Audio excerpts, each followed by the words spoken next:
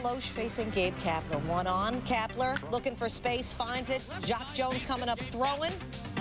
Mike Lamb coming hard at the plate, and the throw, well, off target perhaps? Oh my goodness. Big E7 for Jones, 1-0 Rangers. Tied at 1-2 on for Lamb, for the love of elevation. Lamb playing for Rafael Palmeiro. That one coming off Loesch, second of the year for Lamb. Nothing sheepish about that, 4-1. I had to. Rangers pen would hold on, bottom 8, 4-3 Rangers, 2 on. Rudy Cianez struck out the side to keep the lead. All sorts of trouble against the Rangers bullpen. Said Mike Lamb about his performance, which was impressive. I'm not known for hitting homers, so when I do it, I like the feeling. He tied a career high with those 3 RBIs. 7 strong innings for Kenny Rogers, who said, you want to be the guy who can go out and stop it. It's getting Russell Branyan looking. Travis Fryman watches the hook go by to end the 4th. Weaver, no hits through 4. 6th inning we go. Weaver helped out on the defensive side. Matt Lawton, he was 0 for 3 in this game. To Randall Simon at first. The flip to Weaver to end the inning. Weaver, the no-hitter through 6. 7th inning, still strong, getting Fryman for the 2nd time in the game to end the 7th. 10 straight retired by Weaver, still no hits. Weaver contemplating between innings. Out firing in the 8th, striking out Branyan for the 3rd time to lead off the inning. Next batter, Enardinez. Pops up to 3rd. We're talking 2 outs. We're talking 12 down in a row for Jeff Weaver. Next batter, Chris Magruder, called up Tuesday to replace Brady Anderson. And wouldn't you know it, Chris Magruder. Magruder and Weaver go way back in their history. More on that in a bit. Craig Paquette just can't get it. Magruder breaks up the no-no with a double. His first hit of the season. Weaver disappointed. Paquette not thrilled with the crowd showing the appreciation for Weaver's effort. Weaver, though, looking for the complete game 1 hitter, wants to finish the job 2 outs in the 9th and does so against Ellis Burks. Beautiful game for Jeff Weaver. The first 1 hitter by a Tiger since September 9th, 1997, when Scott Sanderson tossed one against Texas. Said Magruder about breaking up Weaver's no-hit bid, it's pretty bittersweet. You see, Magruder and Weaver roomed together on Team USA in the 1997 Intercontinental Cup. Wow. They also played against each other in college, said Weaver.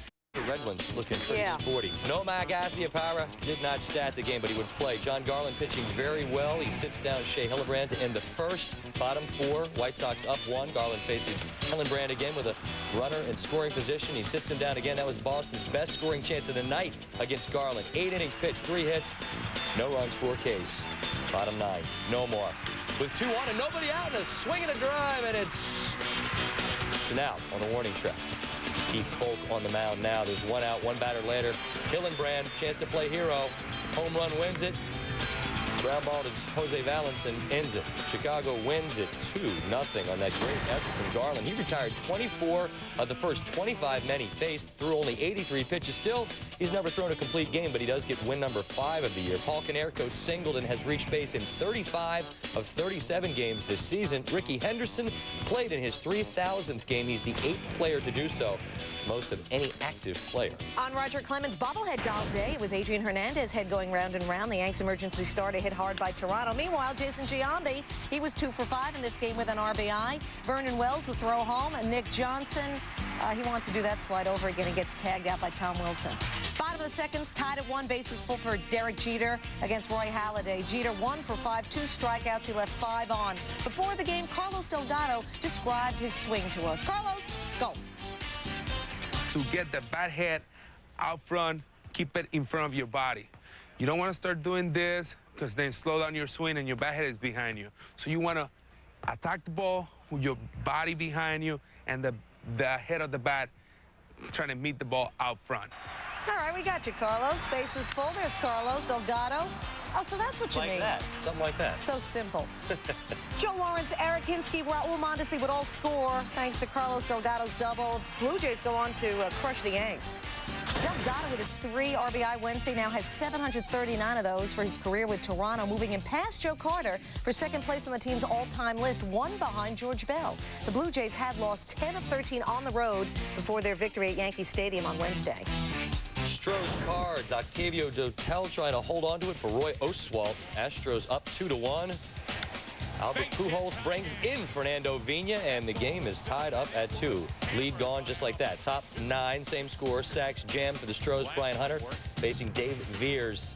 Hunter stings one up the middle, but somehow Veers looking. Where is it? It's right here. He chucks it to first, and Hunter is safe. As you'll see, here's the problem for the Astros. He was called out. Oh, not that again. Jimmy Williams comes out to talk to Tim McClellan. Now bottom 9, J.D. Drew, Ricky Stone, and I am William Wallace.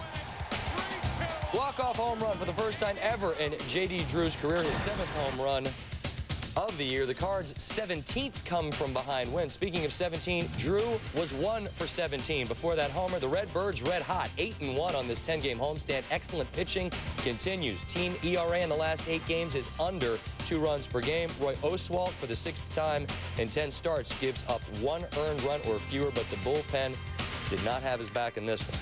Dodgers in Milwaukee. Brewers wearing a version of the 1955 Brewers uniforms in honor of the old Milwaukee Braves. Hey, there's Bob Uecker. He's got a good seat, actually standing. Jerry Royster and the Brewers sporting those uniforms. Bottom 2, no score, 2 on, 1 out. Paul Bacco. Fly ball, Sean Green. Under it, over it, whatever. Guess who's tagging? Jeff Jenkins. But, you know, Green, you know this. He's got a gun. See? Still scoreless. Top of the 3rd, no score. Who's on first? Adrian Beltre. Green off a bench Sheets, who pitched well but had tough luck. Beltre comes around and scores. Green ends up with a triple. It was his only hit in this game, and it was 1-0 Dodgers. Bottom 9, same score, 1-0 Dodgers. Just in case you forgot, 2 outs. Eric Gagne on the mound facing Jenkins. Strikeout ball game. Dodgers win. Gagne pitched the 9th for his 15th save and 18 chances. Hideo Nomo, 4 hits, 3 walks, and 7 Ks. Hermanson up the middle. Hermanson's only hit of the game. Pryor says he's nervous before this start. He's nervous all the time before any start, but he would settle down. Ask Brian Giles about that. There's some heat for you. Next batter, Aramis Ramirez. There's that wicked curve we've heard about. Strong start for Mark Pryor. Still cruising in the 3rd with the Cubs up 2-1. Striking out Hermanson with that curve. Next batter, Jack Wilson. Still looking for that. 2 batters later, Ramirez up again. He's chasing it now. 3 innings, 6 Ks for Mark Pryor against the Pirates. 2-1 Cubs. Let's think about Sammy right now. It's all about Sammy Sosa, who owns David Williams. Major League leading 17th home run of the year for Sammy. 2nd in as many games. Cubs lead 3-1. Top of the 6th, Giles. He had a big day. This one coming off of Pryor. Giles had 3 hits in the game. Giles' 9th home run of the year. Pirates trail 5-2. Next batter, Pryor all over Ramirez. This time with the heat. Yeah, Pryor just keeps going. What a great debut for Mark Pryor, living up to those expectations. 6 innings, 2 runs, 4 hits, and 10 Ks. Cubs win. Pryor does what Kerry Wood could not, win his Major League debut with Chicago. And at the age of 21, he becomes the youngest pitcher to start and win his Major League debut as a Cub since Tony Kaufman, that's with 2 N's, back in 1921. Sosa, in his last 11 games against the Pirates at Wrigley, 8 homers, 19 RBIs, a .417. On him later. No score, runner on. Ryan Dempster walks Sean Casey.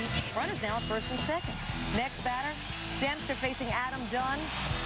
Dunn walks. Next batter, Austin Kearns, the rookie. Dempster gets Kearns swinging a day after he hit his first career grand slam. Dempster still in the bases loaded jam. Trainers come out, take a look at his hand. He aggravated a blister on his thumb. They leave him in. Full count. Todd Walker. That's deep. First career grand slam. Rethinking that move? 4-0 Reds. Bottom 8, Walker up again. Are you kidding me? 2nd home run of the game for Todd Walker. No doubt. Reds win.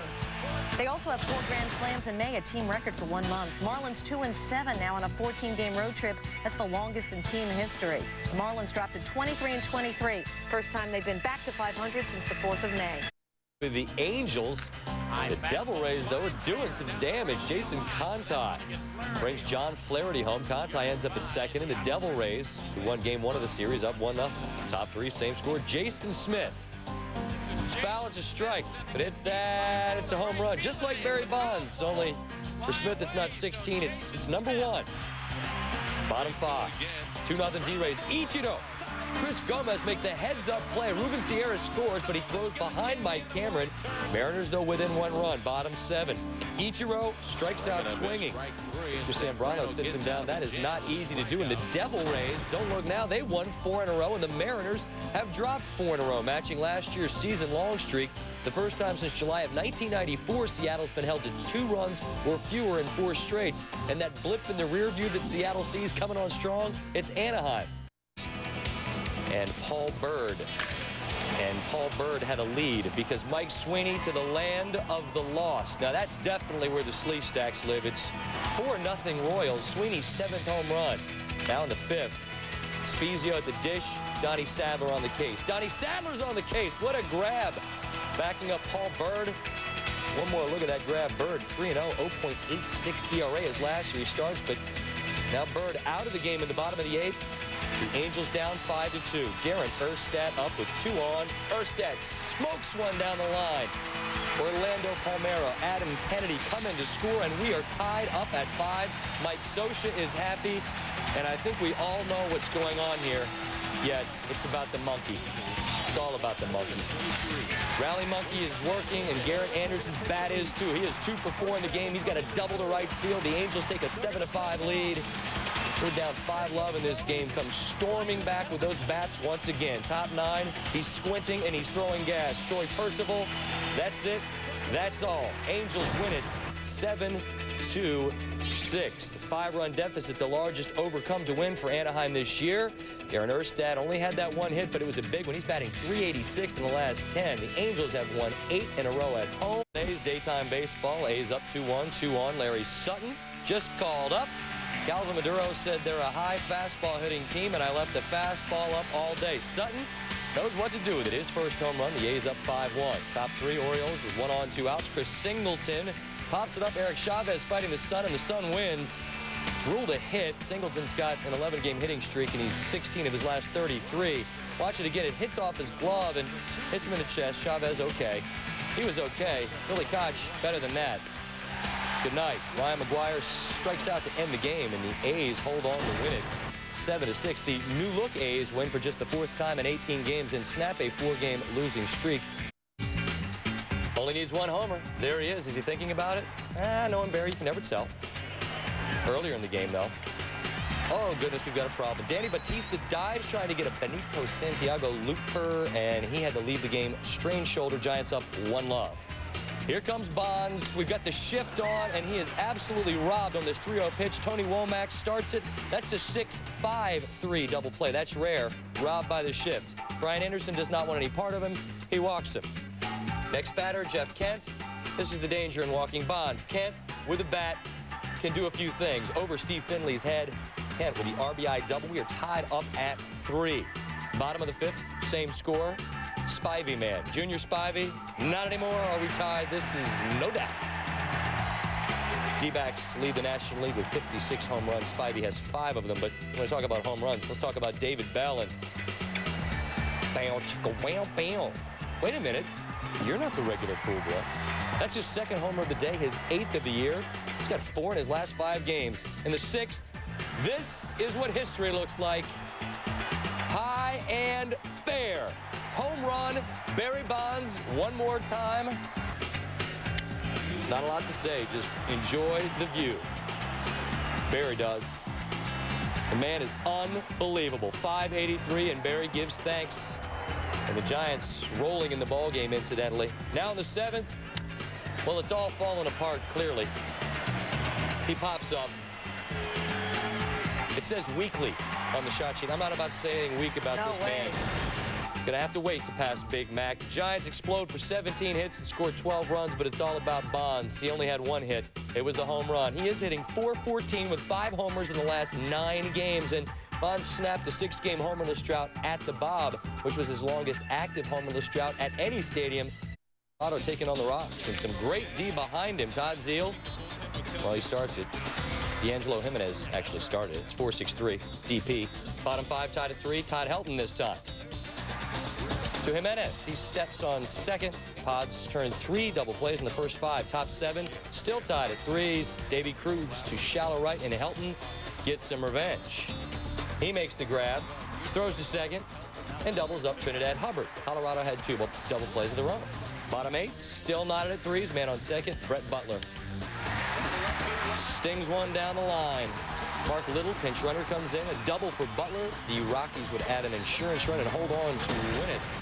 Top of the Rocks order, 8 knocks. Larry Walker, 3 for 3. The winning ways at Coors continue. They've won 12 of their last 15 at home. Brian Lawrence gives north of the border with a 1-0 lead in the top of the 4th. This is not good news. Gary Sheffield, it's not the ground out. It's that right there. Going to have his hamstring looked at in Atlanta on Thursday. Top 5, man on first, nobody out. Jose Vidro, unbelievable play. And that's a 4-6-3. That's amazing. Now in the 9th, Tom Glavine's parents, they're watching the game. What are they looking at? I don't know. It's a bat! No way. It's a ball. Oh. I was kidding. Glavine in the 9th. In the gap to left center. Can Andrew catch up with it? A diving catch ends the game! Andrew Jones does it again with a tremendous diving grab. What a catch! Yeah, wow is right. Tom's parents didn't get hit by a ball. Atlanta wins 2-0. Glavine throws the Braves' first complete game since he tossed one last September the 2nd. It's his 22nd career shutout. He has 11 starts on the year and has given up 2 runs or fewer in 9 of them. All 4 Montreal hits came from the top 3 in the order. Jose Vidro had 1 of them. Continued their shake-your-head shake-up by trading outfielder Jeremy Giambi to the Phillies for John Mabry. Yeah, John Mabry, who the Phillies primarily used as a pinch hitter. Giambi was stunned by the move. Said Phil's GM Ed Wade about obtaining Jeremy. Right away, he becomes 2nd on our team in homers with 8. Giambi did join the team Friday. Wednesday night, the Phils took on the Mets. And when you're thinking Mets and talking Mets, Pat Burrell, he loves the Mets. A 2 RBI double. This one off of Al Leiter. 35 RBIs in 31 games for Burrell in his career against the New York Metropolitans. 2-0 Phillies. Top of the 2nd, Ray Ordonez up with runners on 1st and 2nd. Ordonez 2 for 4 in this game. Here's one of his hits. Now, Jeremy Burnitz will try to score, but I'm not sure what Jay Payton's doing. He's getting thrown out of 3rd before Burnitz can cross the plate. That's not bright. Take another look. We see Doug Glanville, his throw to 3rd, nailing Payton, which was bright, before Burnitz can score.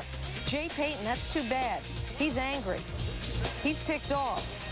He had 3 hits in this game, but the Phillies had a victory, 5-2. 3rd straight win for the Phils. They're 10-1 at the bet this month, but 4-18 on the road, tied with Detroit for worst in the majors. Said skipper Larry Boa, I don't know what it is, I can't explain it. The Phils are now just 4 back of the Mets in the NL East.